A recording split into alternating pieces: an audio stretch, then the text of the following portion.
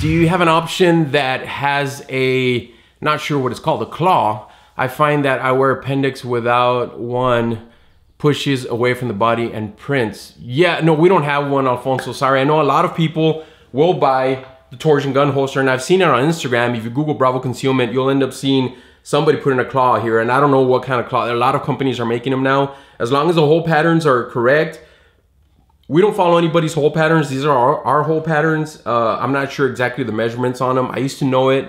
I kind of forgot. But for the most part, a lot of them that are making them now, they're universal. So you may be able to fit them in there. If not, just, you know, take a drill and drill a hole in that claw or something and make it fit. But yeah, there's a lot of people that do that. I don't find it necessary to do. The torsion technology works whether you're running dual or single belt clip. But hey, if you need more push, if you like wearing tighter shirts and you need more extra, you know, yeah, definitely. That's something that we're gonna look at the 4.0 is we'll probably we'll be adding a wedge or some kind of wall here, you know, to even help the torsion technology a little bit. So yeah, good question. Yeah, we don't have one, but again, a lot of people find a way to do it and put it on there. It won't mess with the warranty, guys. Please don't ever be afraid of, well, you know, I don't want to put something on that doesn't go on there because it's going to mess with the warranty. No, it won't mess with the warranty. Now, use common sense, guys. Make sure that it doesn't make your holster dangerous, right? Because you are adding something else that doesn't come with a holster. So make sure, and you guys are smart enough, man. You guys know, people that usually run guns and understand guns and safety and all that, they understand if they can put something here that's not gonna affect the safety or the performance of the holster itself. So just use common sense, guys, when you're doing that. But yeah, I see a lot of people do that. So we don't offer one, but you know, you may see it on maybe the 4.0 or something like that. Or who knows, we may even design something and just offer it and you know, have you guys run our own little device there that can push the gun holster in. We'll see. I mean, we've been getting a lot of people asking that question, so we may look into designing something. I don't know. We'll see. We'll see what happens. But that's a great question, Alfonso. Thanks, man. These aren't Kydex. These are polymer injection molded gun holsters, and we're getting away from Kydex simply because maximum output. You can't, you know, you can't grow with. You can grow, but up to a certain point. You can't. You know, you're gonna plateau, so you have to go, you know, with something we think is better, something that is that you can do wonders with plastic that you can't do with Kydex. Like, it's day and night, and our 4.0 is gonna prove that to you guys. We're already looking into, you know, certain designs and stuff like that. So it's just it's a better gun holster, you know, like I said, you know, with Kydex, you're limited. Kydex is expensive. A lot of people use Boltron or Bolotron or Bolteron or whatever it's called. It's inferior, guys. It's inferior to Kydex, whatever anybody says out there.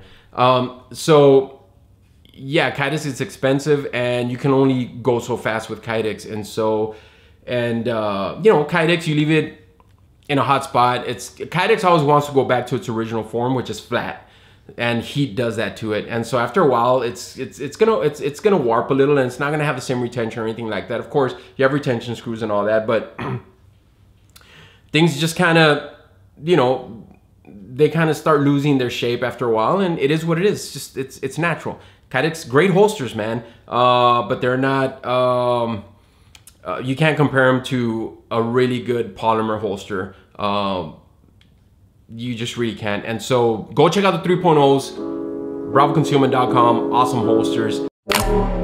Will a holster for a Glock 34 be an option eventually? Isaac, I don't know, man. And I only say this because Glock 34s are not made for concealed carry. Obviously, they're big guns, you know, they're competitive shooting guns. And so, I don't know, but you may see a Glock 17 with an open end that'll fit a Glock 34 for an outside the waistband. So, who knows? I'm not gonna sit here and say, no, we'll never make one, because we are in concealment. That's why we don't do, you know, the 5-inch MMPs or anything like that, because most people won't conceal carry those. Now, can you take our outside the waistband gun holsters and go to the range with them? Yes, of course, man. A lot of people do that. So I get it. I know people want a Glock 34 holster, and we used to make them, but they just didn't sell a lot. And so now with our process being so so rigorous just to get a holster out. We need to be careful with what we choose. And so the Hellcat is going to sell a lot more than the Glock 34. Although Glocks sell a lot, man. We're thinking about the Glock 21. That's not a very popular concealed carry gun, but a lot of people do.